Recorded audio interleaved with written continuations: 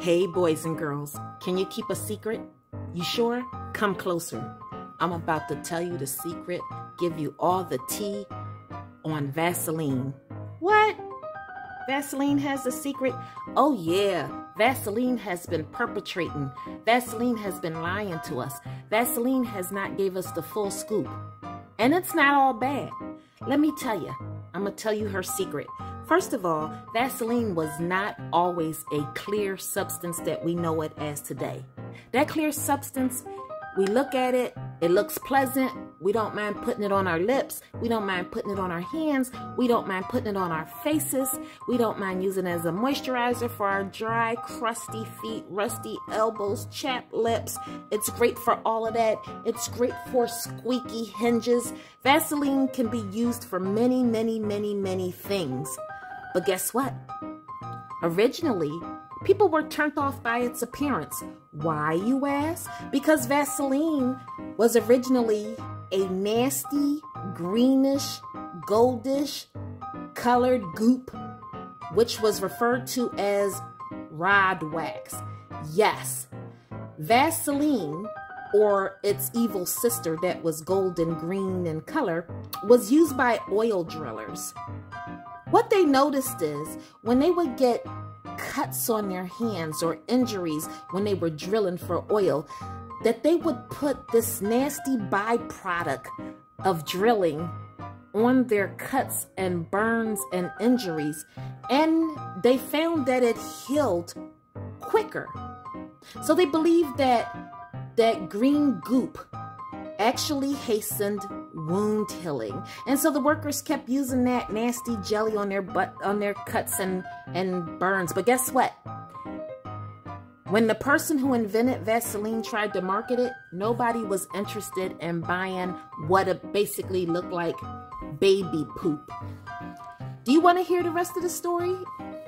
I hope you do. I hope that's why you tuned in. Because have I got some interesting information for you, and you probably don't even know it. Do you know who invented Vaseline? Do you know the history of it? Okay, I'm going to tell you. Without further ado, Robert Chesbrough. Have you ever heard of him? Mr. Robert Augustus Chesbrough, born January 9th, 1837. He kicked the bucket on September the 8th, 1933. He was an American chemist who discovered petroleum jelly, which he marketed as Vaseline. He was the founder of Vaseline and manufactured it in the Chesbrough Manufacturing Company. Now, he was born in London to American parents on January the 9th, 1837, and he was a New York kid. He was raised in New York City.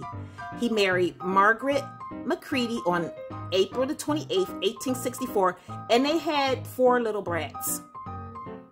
Chesbrough began his career as a chemist, clarifying kerosene from the oil of sperm whales. Now, remember back in the day, they used to use sperm whale oil to light lamps. And so that's what old Chessie was up to. Now, the discovery of petroleum in Titusville, Pennsylvania rendered old Chessie's job obsolete.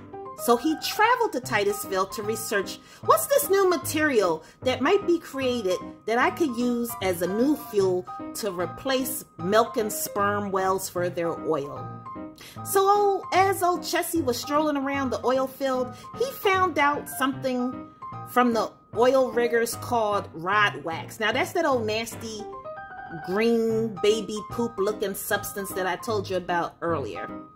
Now, what Chessie found out is that this jelly-like substance that was cleaned off of the pumping equipment, it was a pain in the butt to the oil riggers, except for one thing.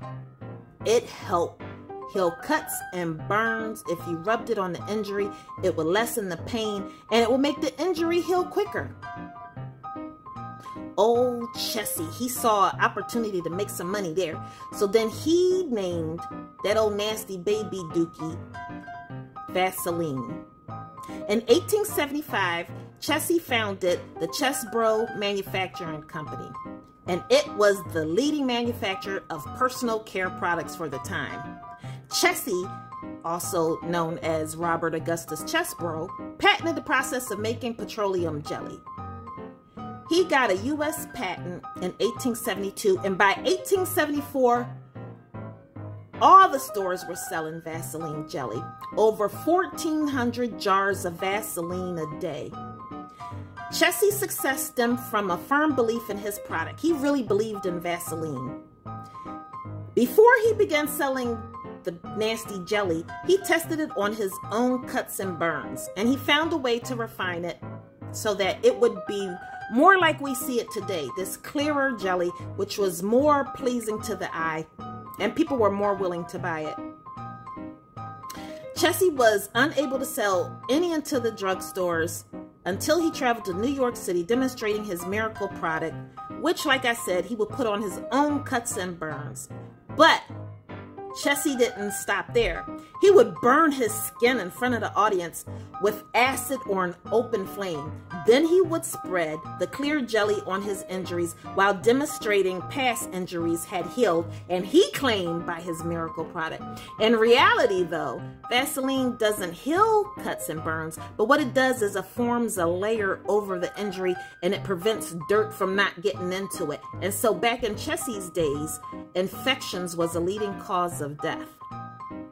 Vaseline also works by trapping the moisture in, and so the dermatological societies to this day recommend putting Vaseline on wounds and cuts and lacerations to promote wound healing. I did 6 years of dermatology, and we used to use not antibiotics, not Neosporin, but just Vaseline, and it would keep the skin soft and help you to heal without a scar. To create a further demand for his product, guess what Chessie did? He gave out free samples of Vaseline. And he was one of the first people to do that hustle. What? You giving out free Vaseline? Sign me up. I'll take that. Chesbro opened his very first factory in 1870. The first known reference to the name Vaseline is in his U.S. patent. Now, his U.S. patent read, "I, Robert Chesbro, have invented a new and useful product from petroleum, which I have named Vaseline." I always wondered where that name came from.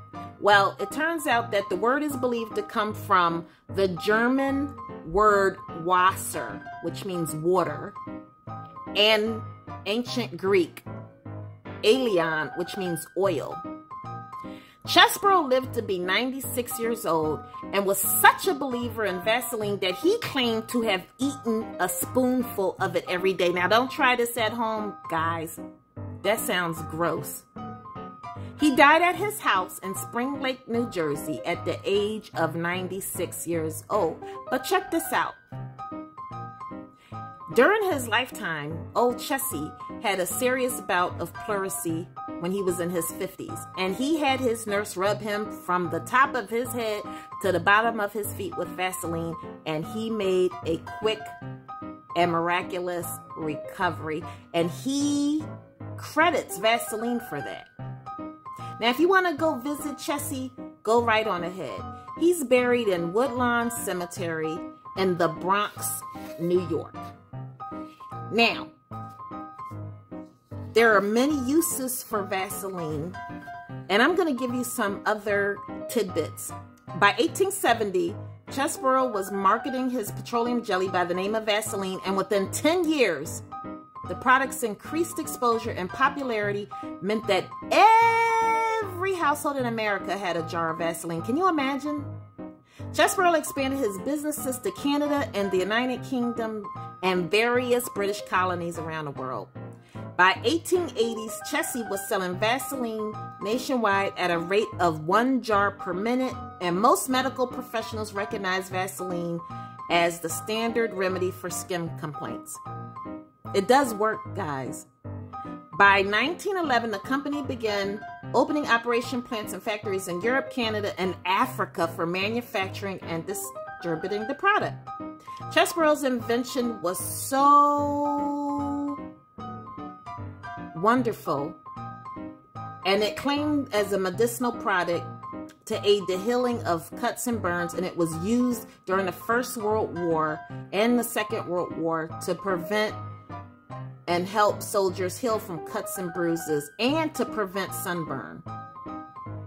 Many medical officers kept tubes of Vaseline with them to treat minor cuts and burns. During the Second World War, Vaseline was commissioned to produce a sterile antiseptic wound dressing containing petroleum jelly.